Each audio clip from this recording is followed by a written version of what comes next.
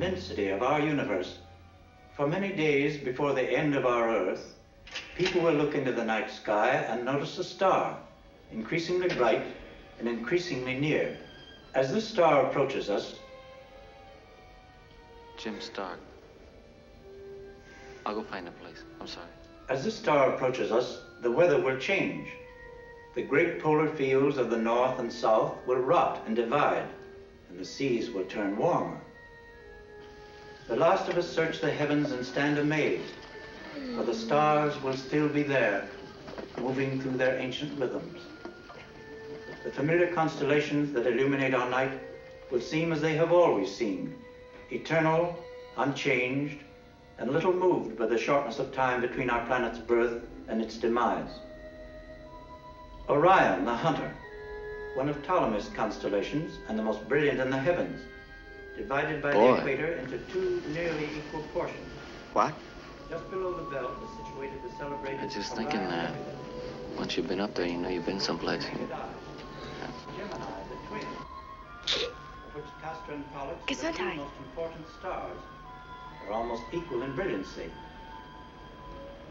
Cancer, the crab, containing a large, loose cluster of stars called the Praesepe, or the beehive. Hey, I'm a crab. Cancer is the northern limit of places on the Earth where the sun can be vertically overhead. Taurus, the bull, an extremely ancient constellation.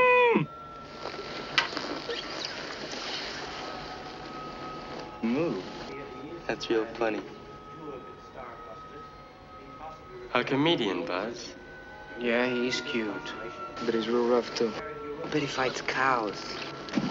Afterward raised to the heavens by Jupiter. Sagittarius and Aries, consisting of 8... Hey, you shouldn't monkey with him. He's a wheel. Who? So is she. It's hard to make friends with these guys. I don't want to make friends. Long after we have gone. And while the flash of our beginning has not yet traveled the light years into distance, has not yet been seen by planets deep within the other galaxies, we will disappear into the blackness of the space from which we came, destroyed as we began in a burst of gas and fire.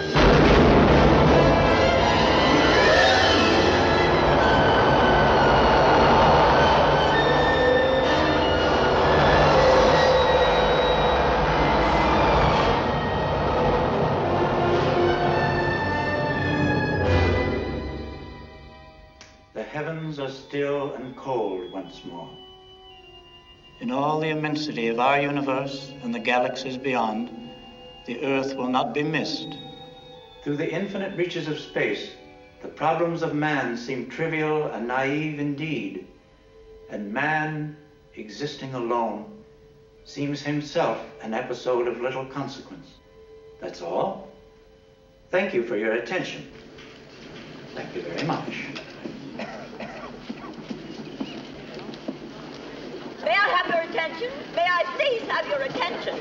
There's a big bus outside. May I have your attention? May I have your attention? Oh, what the heck?